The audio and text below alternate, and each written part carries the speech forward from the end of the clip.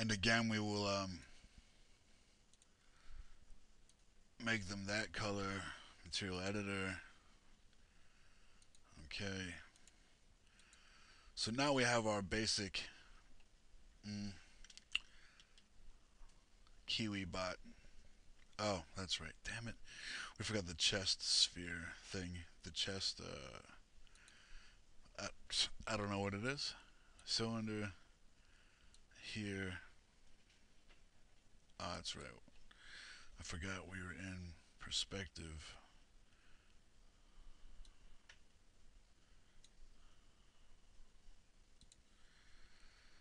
This one will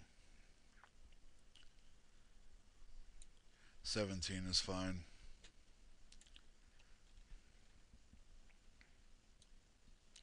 Make sure this is zeroed out there.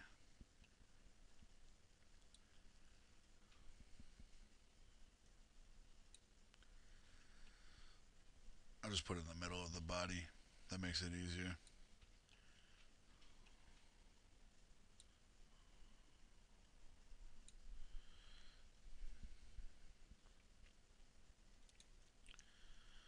Right click, edit poly.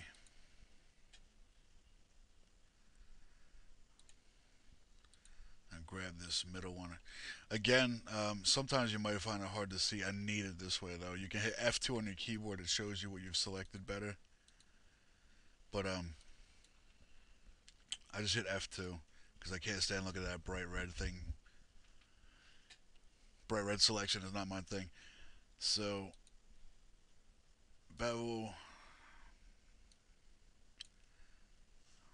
that looks fine. Apply.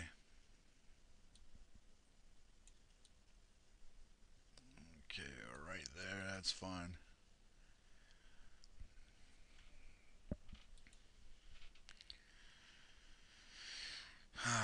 Change the color again.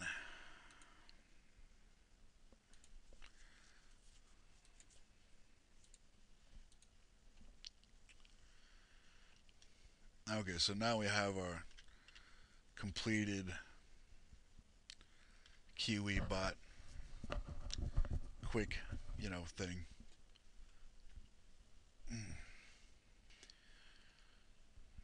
So I'm gonna link and position things properly now. Link, link, and link to the body.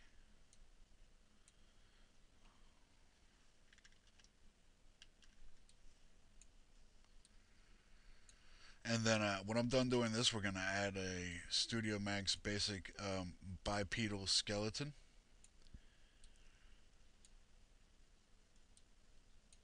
And I'll show you how we can attach this skin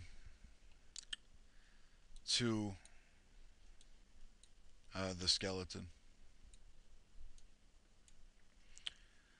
So now everything should be controlled from here, which it is. I check things.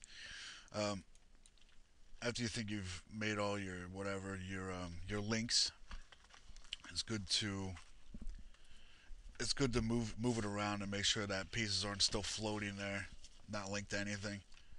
In this case,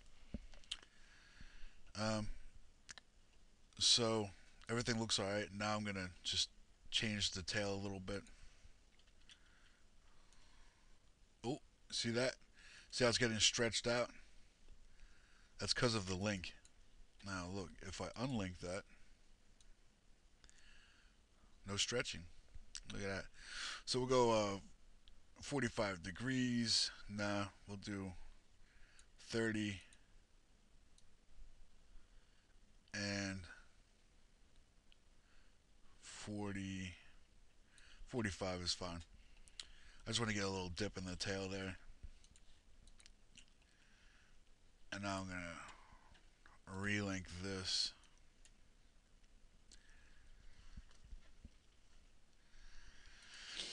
Okay, so we'll add a max skeleton, which is under the systems thing here. Let's go to biped.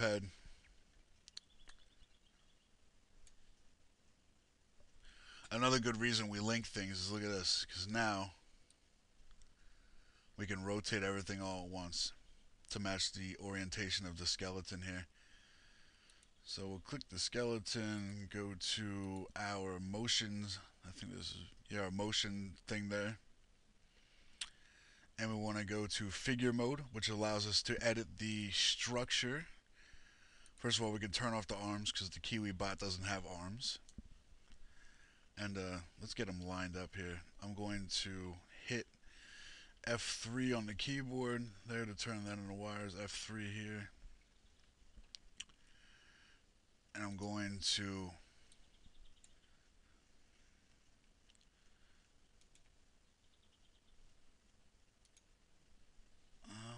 where did that go?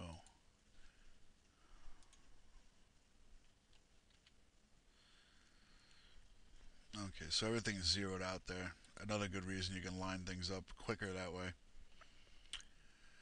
So, alright, let's lower this so they touch the ground plane there.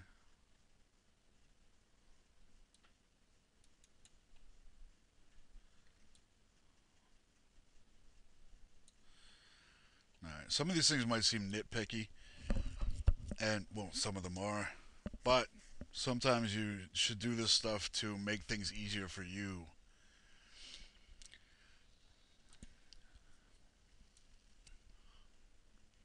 So we don't need so many spine links with this. Actually, I'm only going to use one. Right there is fine. I want to, oh, what I like to do also is, first of all, damn it, um,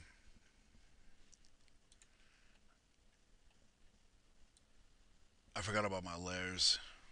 I'm trying to not rush through this, but I don't know. I'm not really with it today. So we created our biped by accident on the main geometry, basic geometry. So let's create another layer. Um,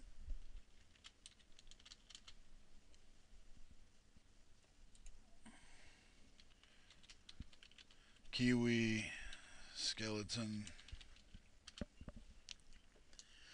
Again, make sure that layer is checked. We'll create our biped again.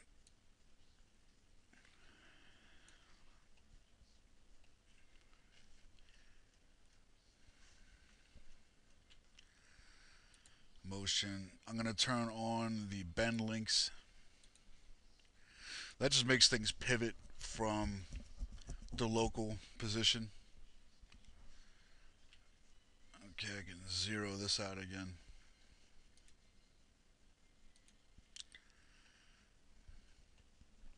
I want to go into character mode. Again, zero that out. Toe links. Toes. Where is the height? There it is. I'm just going to bring the bottom of the pelvis to the bottom of the Kiwi skin pelvis. That seems to make sense. And no, I guess not really. What I want to do is I want to match the ball and socket joints on the biped to the ball and socket joints on the Kiwi bot.